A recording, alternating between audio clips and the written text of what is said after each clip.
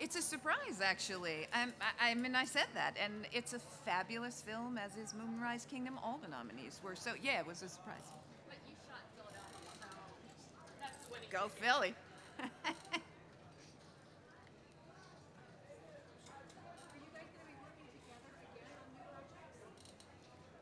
We hope to be.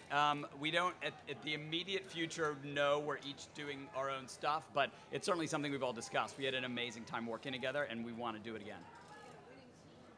Well, and we've been friends for a long time. I mean, Bruce and I have known one another for 20 years. John and I have known one another for 23 years, and John recently became gay because Bruce has managed to convert him, and it's like we're a good team.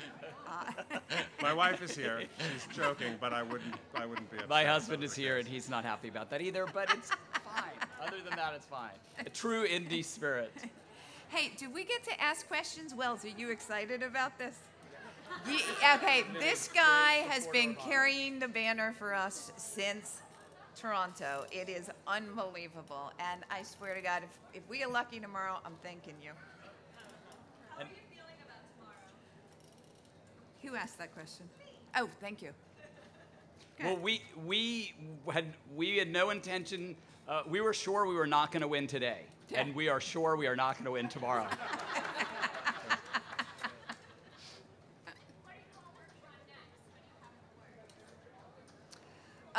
Bruce is doing a Broadway production of Big Fish. Musical. Everybody buy your tickets. John is doing David's next picture, American Bullshit, and I am doing a film in Australia called The Playmaker. What might American Bullshit actually be called? Any ideas?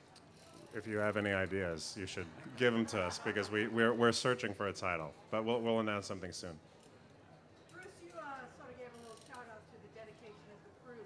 Are there any particular members of the crew that you would love to work with again? We had an amazing team. Our director of photography, Masa, our editors, Jay and Crispin, who are nominated for Oscars tomorrow. Mark Bridges, our costume designer. Judy Becker, production designer.